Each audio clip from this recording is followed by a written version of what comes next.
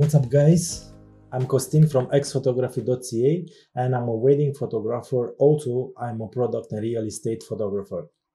Today I will share with you some ideas, some tips and tricks how to photograph the wedding rings on different way than usual. Stay with me and you will find all of them in the next moments. Stay tuned.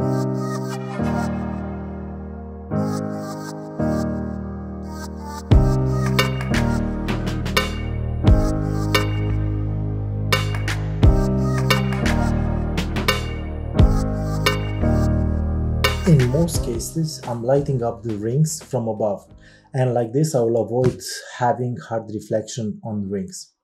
For this tutorial, I'm using Nikon D800 and the lens will be Nikon 100mm 2.8 VR macro. For lighting, I will use also one or two flashes, Nikon SB910, and I will use triggers from Godox Xpro-N transmitter and X1RN receiver. Like modifier, I will use a small softbox Godox 40 by 40 cm with S-type Bowens Mount bracket for Speedlight's flashes, also made it by Godox. I will have all the gear on the description below. For the first scenario, you can find any wood surface or something that imitate the wood and place the light above, or resistance can help you to hold the light. You don't have to use a big modifier because you will place the flash very close to the rings and the size of the light will be very large compared with the rings, so you will have a soft light on them.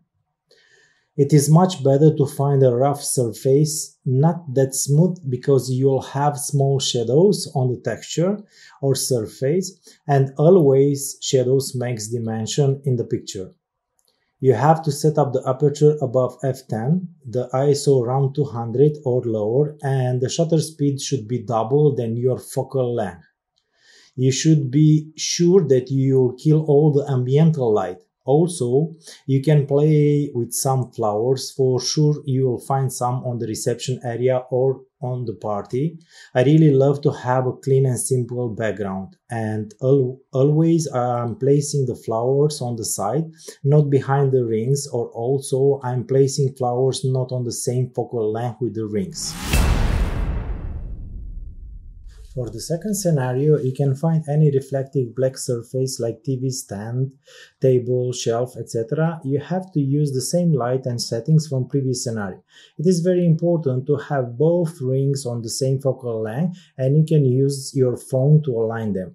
You must go low with the camera, almost the same height with the rings to catch the reflection, otherwise you cannot see the reflection.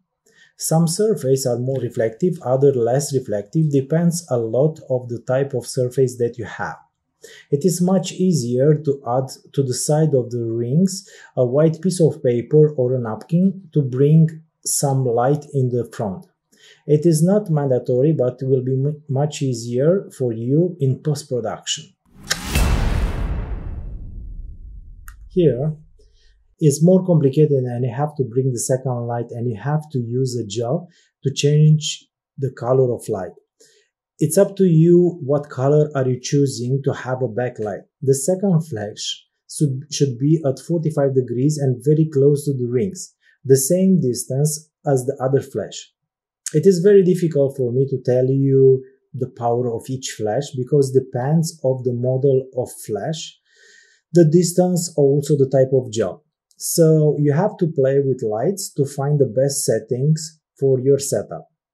If you want to be more creative, you can carry with you a small spray bottle with water and to set up the camera on the timer mode and to spray water on the top of the rings on the same time that camera is firing the trigger.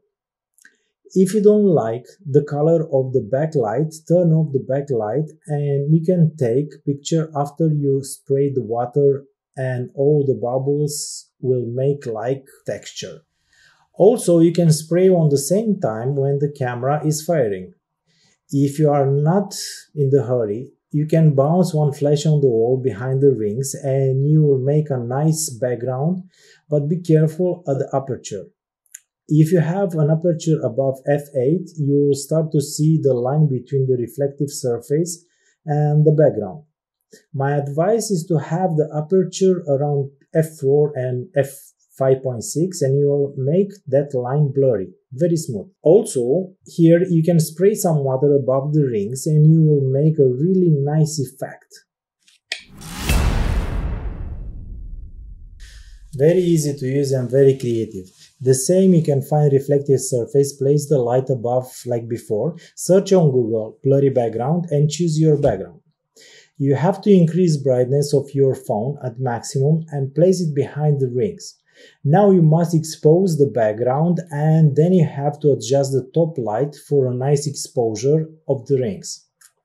Next you will have some example with different backgrounds.